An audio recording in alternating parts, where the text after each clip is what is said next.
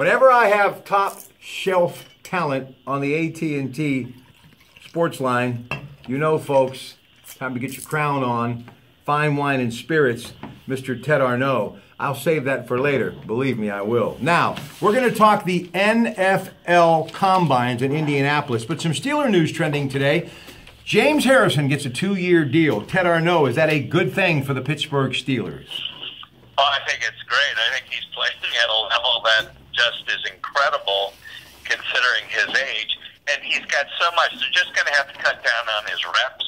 And I think that's why they're going to really be looking for an edge rusher, probably through the draft, although most of the time the draft guys aren't ready for a couple of years. So don't be surprised if they don't look outside at free agency for an edge rusher. But I think having James Harrison gives you the stability, gives you the energy. I mean, the guy's just a wonder, let's face it. All right, now listen, Mike Mayock, who makes a living with the NFL Network, he and Rich Eisen and the whole crew there at Indianapolis this week, I love what they do, and it's more than the 40-yard dash for we diehards. I love it all. They really do a great job. Some of the edge rushers, these are his positional top 5 rankings for the 2017 draft, Mike Mayock. Edge rusher, Myles Garrett out of Texas A&M, Tim Williams out of Alabama, Derek Barnett out of Tennessee, Solomon Thomas out of Stanford, and Tariscus McKinley. He, of course, played the defensive side of the football for UCLA, and their defensive coach, our good friend Tom Bradley, former defensive coordinator at Penn State. So what do you think about those 5 guys, Ted? I think any one of them, the fear that I have is because of the Steelers draft position, who's going to be available and who fits in best with their system. I think you can go beyond those 5 guys and look at some of the Taco from Michigan. You can look at some of the other guys. There's an edge rusher from Michigan State coming out that looks really good. I think the defensive component of this draft, both secondary and linebackers, is very, very strong. I think the Steelers are in a great position to pick somebody that's going to really help. All right, Le'Veon Bell gets the franchise tag for $12 million. Antonio Brown, who was a 6th-round pick in 2010, he gets a deal for $73 million. And as I've been telling folks, this is just trending in the last couple of hours, talking to our good friend Kevin Colbert, Director of Football Operations, General Manager of the Steelers, and they said, yeah, Ben will be 35 Thursday, and we are looking ahead to life without him. So this year, those positional 5 players, Mike Mayock, NFL Network, Deshaun Kaiser, Notre Dame, Deshaun Watson, Clemson, love to get him. I don't think he'll be around. Mitch Trubisky of North Carolina, Patrick Mahomes, the 2nd, Texas Tech, and Davis Webb of California. Ted. Yeah, I think you're going to have to look at probably Davis Webb in that kind of a category. He's a big, strong guy. He plays more out of a pro position than some of the others. The other guys have some decision-making issues, but I don't think they're going to be there I think the Steelers are going to be looking in the 2nd or 3rd round for any kind of quarterback that they bring in. My guess would be the 3rd round because they're going to be looking at somebody who's going to be able to carry a board for a couple of years and really understand the system. So they're not going to look at one of the top players, but there's some players in the 6th through 10th position that I think they'll be around in the 3rd round. I think that's where you're going to see the Steelers start looking for a quarterback. Okay, let's take a look at running backs. Delvin Cook, Florida State, Leonard Fournette, LSU, Christian McCaffrey of Stanford, Alvin Kamara of Tennessee, and Joe Mixon of Oklahoma. I don't think any of those are going to fit into the Steelers mix. I think you're going to see somebody from one of the lower Division I schools. Western Michigan's got a great running back. You're going to look at some of those people coming in the later rounds to try and fill in behind Le'Veon Bell. And I think Le'Veon Bell, this is his test year because of the issues we've talked about before, and that's the availability issue, the fact that he's had some personal conduct issues and the fact that he's had injury issues. I think the Steelers played it exactly right by giving him the franchise tag, letting him see this year what he can do. Can he get rid of those issues? Are there lingering injury issues, and so they're going to be looking for somebody because their backups are it's going to be weak from what we can see what they have right now.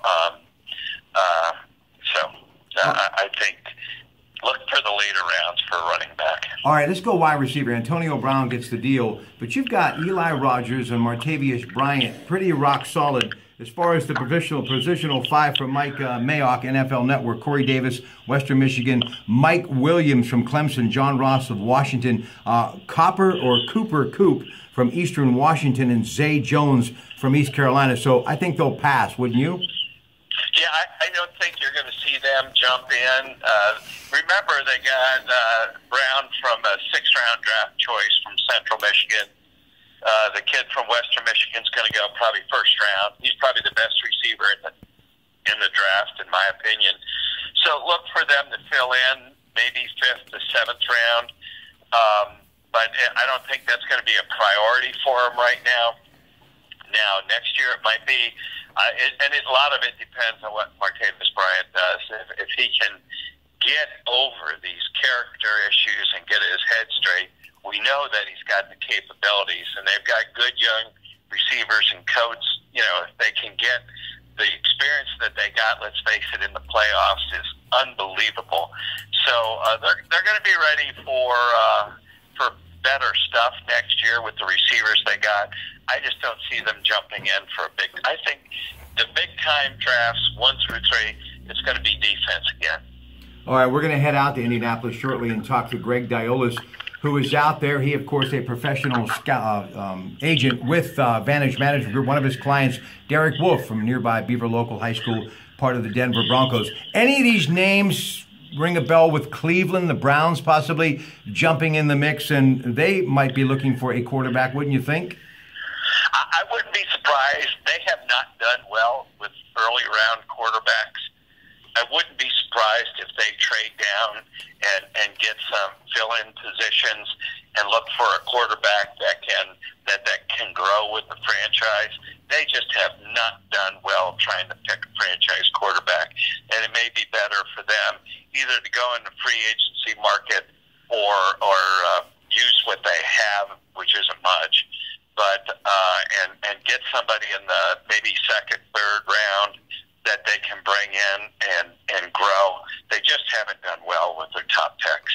All right, we're going to talk to Greg about the offensive tackle, interior offensive line, defensive line, more on the edge rusher, because that's something that would be in the mix for the Steelers, linebacker, cornerback, and safety. But I want to finish with Ted before we move on to some of the local colleges. The Indianapolis Combines, NFL, love it. It's on the NFL Network. Don't miss it. And don't forget Rich Eisen doing that 40-yard dash along with Play 60 to benefit Marlo Thomas's great effort, St. Jude's Research Hospital. So that's something you might want to check out, too. Okay, tight end. You got to believe Steelers are going to really pass on this as well, too. O.J. Howard, Alabama. David Njoku of Miami. Evan Ingram of Ole Miss. Jack Butt of Michigan. And Gerald Everett of South Alabama. Ted. Yeah, I don't see them extending an early round pick. They got my man Jesse James, who I think is going to really fill in. They've got some mystery, obviously with some of their other players. But I just think they're going. This defense, the defensive market is so strong right now in this draft that I just see them using at least 2 out of the first 3 rounds in filling that, not really looking at the tight end situation. All right, I'm going to talk to Greg about Pitt and also Ohio State, but I want to talk Penn State and West Virginia with Ted as far as who is headed to the NFL Combines. Let's begin with Penn State's Chris Godwin and Garrett Sickles. Now, Godwin, 6'1", 205-pound wideout, posted a stellar junior campaign. Delaware native had 59 receptions for 982 yards, 11 touchdowns, all team highs. While Sickles led an underrated front four. The defensive end posted a team high 12.5 tackles for loss and 6 sacks. So those two guys, Penn State NFL Combines this week. Ted. Yeah, I like the lineman, defensive lineman from Penn State. I think he's got the kind of situation that you could see the Steelers looking at. And I'm looking at it mostly from the Steelers' perspective, obviously, but I could see them picking somebody like that in the 3rd round. So I'd keep an eye on him. All right, up next, the Mountaineers, the 5. Tyler Orlowski, defensive back. Rajul Douglas, receiver. Shelton Gibson, defensive end. Noble Nowachuk, and running back Russell Shell out of Hopewell, who I would love to see get a shot in the National Football League. Of course, he started his collegiate career off at the University of Pittsburgh. Ted. Yeah, I would look at him as maybe being a 6th or 7th round pick for the Steelers.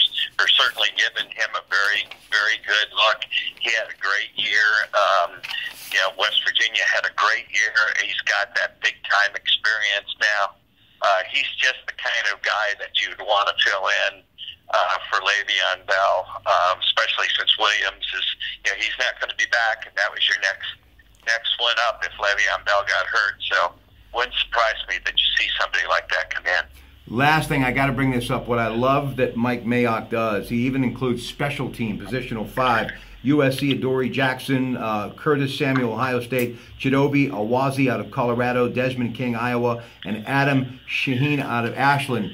This is how you really make your bones and get an opportunity to be around for that first big contract by hanging in with special teams. That's such an intricate part now in the NFL, especially at these combines, Ted. Well, look at our good friend John Banaszak, who walked on and got a $2,500 contract from the Steelers.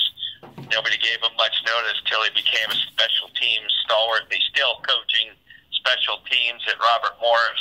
I think the Steelers usually look at the special teams, filling them in with defensive positions, and that wouldn't surprise me. I don't know that they're going to go for a special teams specialist, but boy, I'll tell you what, special teams was one of their big weak points last year.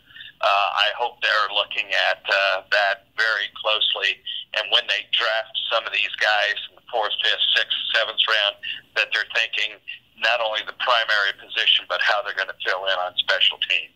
Yeah, he, of course, the head coach at Robert Morris, good friend, so proud of him. And can he move? All I can tell you is if there's one piece of pizza left in the box, and if it's between you and Banny, we've already seen that. We've got 2 less fingers on each of our hands because of that. You could be in trouble. I love John Banaszak. Okay, we're going to come back, and we're going to talk some presidential politics as well. But, Ted, before we go, 333 players invited to the 2017 NFL Scouting Combine. A lot of people, Lucas Oil Stadium, aren't big fans of it. I am. Why do you like it or not like it? I am a huge fan of it, however. I tell you what I like is what you don't see. What you don't see are the character interviews, and I think that becomes so important in these young players because we've talked so many times that the best ability that a NFL player has is availability, and we've seen the struggles with Le'Veon Bell, Martavis Bryant, and they've got all the talent in the world, but they have not been able to have consistent availability. And I think that's what these interviews, the character interviews and the research and the background, I think that's just as important as any of the physical tests these guys have. All right, there you go, folks. Ted Arnaud, back in a moment, Legacy Studios, talking the joint address to Congress last night, still making major headlines, and most people giving the president 2 thumbs up for his performance. That's next.